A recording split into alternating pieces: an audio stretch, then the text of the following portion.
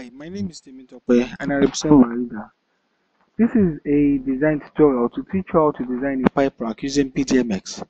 So for us to start, we select design, structures, beams and columns so as to be in the beams and columns environment. Okay. Alright, so we need to design a site specifically for this project.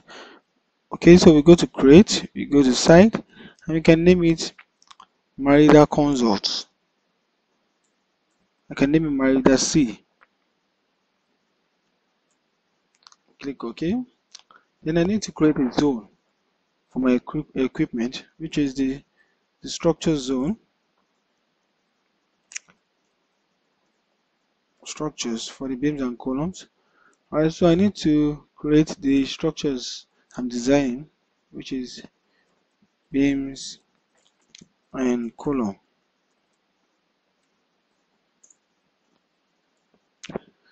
Alright, so now I need to create the frame, the first frame I'm designing, which is frame 1. I can name it frame 1. Click OK. Alright, so the next stage now is for me to set the specification. Okay, so I select this, which is a set default profile specification. So I select this. So for the specification, I was told to use the British standards from the information given, and the generic type is the universal beams. Then I select this from the information given. Then the justification is TOS, which is top of steel. Then I select apply, dismiss. Okay, so I need to set this, which is the set section storage area. Then I need to set this also, which is the set node storage area. Then I go to create, I go to section, and I go straight to design my beam. So for the string method, I need to click on continuous. Okay, then I select this for the explicit position. Okay, alright, I need to set this to be west because I was given my west to be 305360.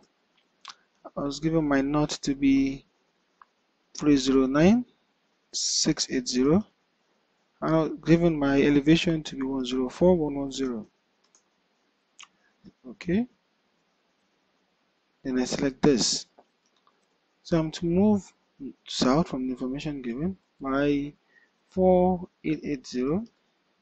Okay, I can be on isotropic view to view and work to draw list.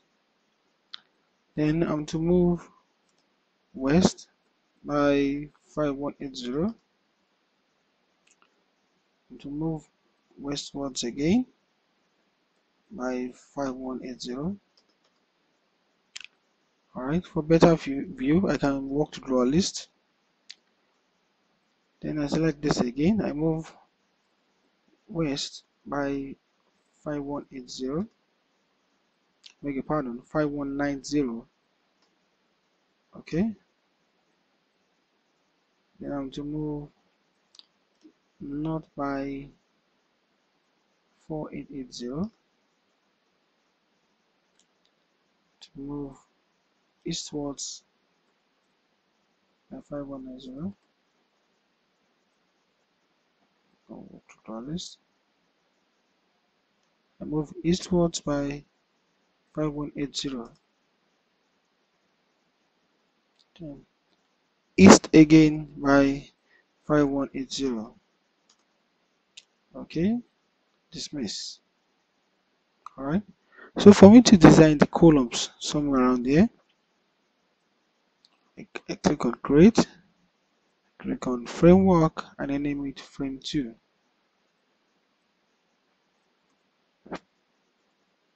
Okay, so I need to set the specification. Select this, British standards, and but now I'm to use universal columns, and I've been told to use 203 by 203 by 46. Click apply, dismiss. Alright, so I go to create, I go to sections, I go to straight, then I set the explicit position. Okay, alright, I'm okay with the information I'm having here because that was what I was given. I click OK. and I set this. Now I'm moving downwards by 3710, and I can dismiss. So what I'm going to do now is that I would offset this column right here to this part, and this part here. For me to do that, I go to create, I select copy, I select offset. So I'm moving towards the minus negative y direction here. Okay, so this, all right. Okay, all right, and I'm moving towards the negative y direction by 4880. Okay, setting this, yes. Okay, dismiss. All right, so what I'm going to do now is I'm going to offset this and this to the negative x direction. So for me to do that, I need to select this. I go to create, I go to offset. Okay, all right, I'm moving towards the negative x direction, which is towards this part here. So I set my y to be 0, this to be 5180 from the information given. Then I click apply, and I select this and this. Then I press the escape button on my system, and I select yes and yes. So I need to move by negative 5180 again. So I select this, and I select the column I'm to move. Select this,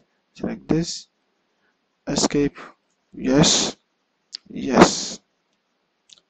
Then I'm moving towards the negative x direction again by 5190 from the information given. Select apply, select this and this, and yes, yes. Then I dismiss. Okay. Alright, so for me to design the second set of frames, the columns here at this part here, I go to create, I go to framework, and I name it frame 3. Click OK. So I need to set the specification, British standards, universal columns, and I was told to use this. So I click apply, dismiss. I set this, I set this. Okay. All right. Then I go to create. Okay. I go to sections. I go to straight. All right. So for me to design the columns, I need to select my explicit position, which is this. Well, since I'm moving to this part, okay, and I've been given the elevation as 104110, so you can use that. Click OK. Select this, and the direction is upwards, so I can, and I've been told to use the distance of 2290. Okay. All right, and dismiss.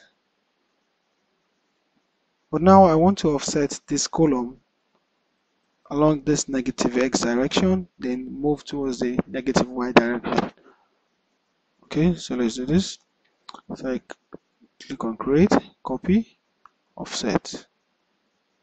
Okay, so I'm moving by negative x I'm moving towards the negative x direction, and you can confirm this by zooming this in. Can you see? All right, negative x direction by 5180. Apply, select this, escape, yes, yes. Then I'm moving by negative 5180 again. I select this, escape, yes, and yes. Okay, that's it there. Then I'm moving by negative x again. Okay, but now 5190. Okay, select yes, yes, yes. But now I want to move towards the negative y direction, which is towards the side here. So I set this to be 0, then my negative y to be minus 4880, and apply. And I select the columns I want to offset, which is this, this, this, and this. Escape, yes, yes. Then I can dismiss. Alright. So now I want to create the last frame at this party on top of these columns there. On the top of the columns there. So for me to do that, click on create framework and I name it frame 4. Click OK. Alright. Then I set the specification here, which is the British standards universal beams. And I was told to use 20 by 133 by 25, which is this. Apply, dismiss. I set it like I set this, I set this. Okay. Alright. So now I'm to design the beams now. So I go to create, I go to sections, I go to straight. Okay, so I set this, which is my explicit position. Click OK. Select this. I'm moving south by 4880. I'm moving west by 5180. West by 5180. West by 5180. 5190. Beg your pardon. Then I'm moving north by 4880. I'm moving eastwards by 5190. I'm moving east by 5180. Okay. Then I'm moving eastwards finally by 5180. Dismiss. Okay. So I've designed the rack. Okay. Let me be on ISO 3 view. Okay. Alright.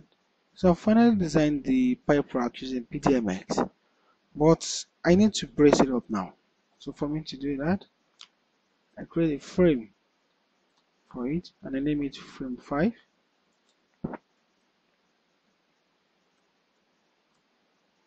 Okay. Then I set the specifications there. And from the information given, I was told to use the British standards. Then the right hollow section, the rectangular hollow section, I beg your pardon.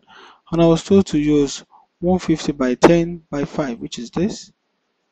Okay. I click apply, dismiss. I set this. I set this also. Okay. Then I go to create, I go to sections, but now instead of going to straight, I go to the bracing configurations, which is this. Alright, okay, so I can set my profile from here also. British standards, right, the rectangular hollow section, which is to use 150 by 10 by 5, which is this. Apply, dismiss. Okay, from here I can choose the bracing configuration I wish to use. Okay, right. So I'm using this because it works in line with my design. Then I click apply. And for the gap A, I was told to use 75. For this, I was told to use 75 also. And I'm using this. Okay. Alright. So I select the parts I want, which is this is 1, 2, and 3. Alright, this is 1, 2, and 3. This is 1, 2, 3. Okay, so I do this also. This is 1, 2, 3. 1, 2, 3. 1, 2, 3. Okay, 1, 2, 3. Then 1, 2, 3. Okay, so I brace that up now. So for this upper part here, okay, I may decide to change it. So I'm to use this one here. To use this one here. Okay. Alright, I wish to use this, depending on the one you want. Okay. Alright, and I go to apply. Okay, select one. Okay, dismiss. I got start over again and said apply. I said 1, 2, 3, 4. Let's try this. Okay, let's click on dismiss. Let's try this one here. Apply. Okay, 1, dismiss. So, alright, 1,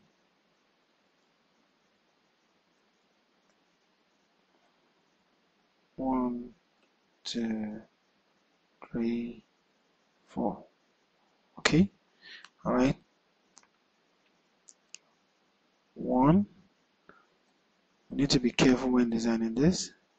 So you can always zoom. So you'll be sure you're selecting the right element. This.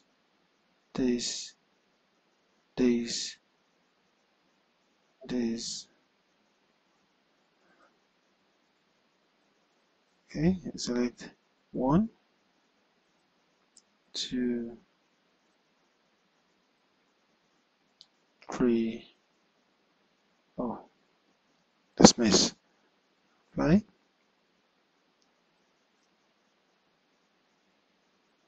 1, 2, 3, 4. Okay. Alright, so you follow the same process in designing the bracing for each of this. Alright, and with that you complete the design of the pipe rack using PDMS.